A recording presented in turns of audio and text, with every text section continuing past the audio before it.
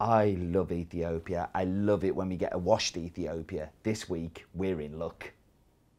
My name is Steve Layton, and I travel the world finding amazing and delicious coffee for you to drink at home. Some make coffee difficult to understand and complicated, but here it's my job to make it easy and fun and tell you what's in my mug. So we haven't had an Ethiopian for a while, and Ethiopia is hard. Ethiopia is hard because one, it's traceability, two, it's finding good lots. Ethiopia sells itself, so that always will get a premium just because it's a washed Ethiopian. But we're really trying our hardest to get more variety in our African and Indonesia, Indian sections. So this is an attempt at this one. This is the first year of buying this coffee, and we're really lucky because we also have a natural from the same producer. And the reason we ended up going with this one was because both of them really stood out on the cupping table of classic examples of washed and natural Ethiopians. It comes from Tadess Roba and his family. He lives with his wife and he has 10 children on a very, very small farm just to the north of Yirgacheffe town, near the northern tip of Lake Abaya. And when I say tiny, he has around about 1 hectare of land. That hectare of land is around about 1,700 metres above sea level. And with such a tiny harvest and such a good cup, I really would love to know what he's doing. I'm actually planning on going out to Ethiopia later on this month, and definitely somebody I'm going to try and hit up and just see why this coffee was so distinctive to all the others. After not doing a snozzer for a while, we do it twice in 2 weeks. So why did I want to put this one up for snozzer in the bowl? Well, this is because it's a classic Yerg, as I've said, and it has a classic Yerg smell. It just smells floral. It just smells like a big vase of flowers. And it's just amazing, like the aromatics. Yeah, Ethiopia's are unique. And that's because of the unique varietal lines that they have there. Coffees that have been there wild for hundreds of years and have developed into different things to what we know.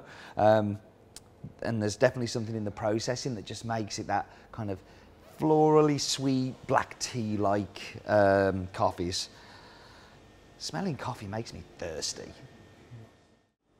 So on In My Mug for the last 10 years, yes, it has been 10 years, we have talked about the ECX because the ECX was formed back in 2008. And in 2008, what they did was basically ruin the specialty market for the entire community by every single lot had to be sold to the ECX, which is the Ethiopian Commodity Exchange, and then would have every little bit of information stripped away from it, would be bulked into big lots. Coffees that came from Sidamo, if they tasted like a Yirgacheffe, would be named up Yirgacheffe. Coffee that tasted like a Hurrah from Yirgacheffe would be put as a Hurrah. It was just crazy. And what they realised fairly quickly was that it really wasn't working for the specialty buyer. And probably the only growing sector of the specialty coffee community is the specialty sector. So they've been generally over the years introducing some reforms. Tadess, what's his name? Oh, that's gone. It's going to come back to me in a little while. But it's been massively involved. Israel the Gefa. See, I knew it would come back. Israel's been involved at a government level introducing some reforms which started in 2017. What's now happened is a window before a lot goes to auction is put up where the farmer can sell it to somebody else. And once a sale is agreed, it will still go to the ECX to be signed, but it will go to the buyer, which is an incredibly powerful step forward into keeping traceability and being able to facilitate more direct trade relationships.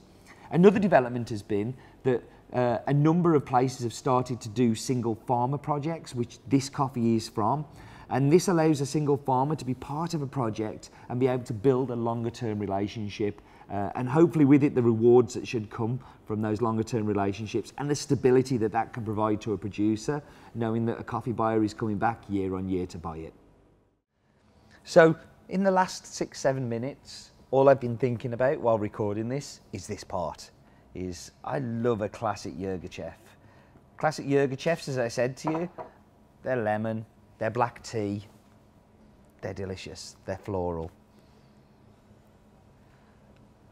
So you remember last week I said that you had some warm Ribena. This week you've got Lemsip. Isn't that good? If you've got a little bit of a cold, this is going to clear you up like a treat because it just smells like Lemsip.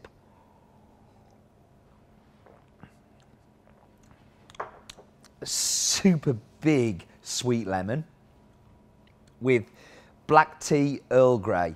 Like, it is just classic Yirgacheffe. A little bit of florality on there as well. It's kind of just alive, it's delicate. But like, wow, Lemsip. Really does taste like Lemsip. Thank you for watching. I hope you enjoy this coffee. You deserve this coffee for getting to this point and watching me talk. Please join me again soon, but do remember, life is too short for bad coffee.